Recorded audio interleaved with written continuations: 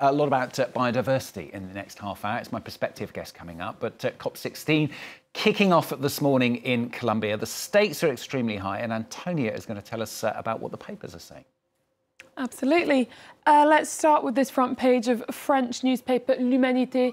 Biodiversity, action or extinction. Just to give you an idea, in the inside pages there, they're citing figures that say up to 50% of global GDP depends on biodiversity and up to 40% of global jobs. Now, it goes without saying that it's extremely significant that this summit is being hosted in Colombia. This Colombian paper, El Espectador, says COP16 is at home and we must take advantage of it. Now, Colombia is what's called a mega diverse country. It's home to nearly 10% of global biodiversity, thanks in no small part, of course, to the Amazon rainforest and the Pacific Ocean. Now, The Guardian has this quite interesting piece as we look ahead to the pressure that those countries are now under to save the rainforest. Lula and Petro have the chance of a lifetime to save the Amazon. Can they unite idealism and realpolitik to pull it off? Now, in this article, they cite figures saying that South America has lost up to 95% of its wildlife since 1970. Gustavo Petro and Lula, the presidents of Colombia and Brazil, are, of course, key custodians of the Amazon. Both of them have been very serious about slowing deforestation, Petro of Colombia more so than Lula, but they have different approaches to climate policy. Petro is extremely ambitious. He's been very hard on fossil fuels. He's signed an agreement and says he's no longer signing off new licenses for oil and gas exploitation, whereas Lula comes from a different political school of thought on that, and he believes fossil fuels will be key to his country's development. However, the two men have this shared commitment to the Amazon, and so it'll be interesting to see during this summit what common ground they find. One area where we expect there will be common ground is something they're talking about here in Courrier International, which is the need for financing. The fact that conservation, protecting land, that has a cost, not just conservation projects, not just forest ranges, but also the fact that they have to choose to not develop land and say no to its possible economic benefits in the name of conservation. So this idea that Gustavo Petro's Colombian side is putting forward is fair distribution of the profits from genetic data. Agriculture, pharmaceuticals, research and development, etc., all draw huge profits from using genetic data from biodiverse gold mines like the Amazon. And what they're arguing is that if a country is making sacrifices to protect one of these biodiverse gold mines, those who profit from it should pay something for that, and those conserving those gold mines should make something.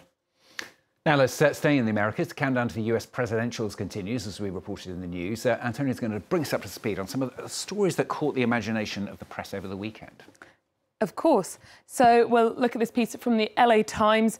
During a rally in swing state Pennsylvania, in this town of Latrobe, Donald Trump was talking up the local hero, Arnold Palmer, who is, of course, a golfer, a very, very famous golfer, but he wasn't praising him for his sporting prowess or his integrity, but his manhood. And let's be very clear that his manhood is anatomical in Donald Trump's view. And in a state where there is less than 1% between the two candidates in the polls, the Harris campaign didn't adopt the same strategy. Her campaign responded by jibing Donald Trump, focused on the issue most important to voters in this election, a deceased golfer's anatomy. Now, this sort of what apparently very lengthy, rambling section of this rally has caused further questions to do with Donald Trump's state of mind. This Financial Times piece says the vulgar rally ramble fuels questions about his state of mind. During the same rally, he called Kamala Harris, warning strong language, a shit vice president. This is the kind of crossing a few boundaries that maybe haven't been crossed quite so much up until now. And, of course, it's raising questions about Donald Trump's fitness for this job. Antonia. And finally from Antonia, a New Zealand airport wants to rein in those overly indulgent goodbyes, apparently. Yes, so The Guardian's telling us about this story. We're talking about Dunedin Airport in New Zealand, where they've put up this sign. It's got a mixed response. Maximum hugging time, 3 minutes. For fonder farewells, please use the car park. They say that it is in the name of keeping the traffic moving and also in the name of allowing others to have hugs. They say too many people have been taking too long in the drop-off zone.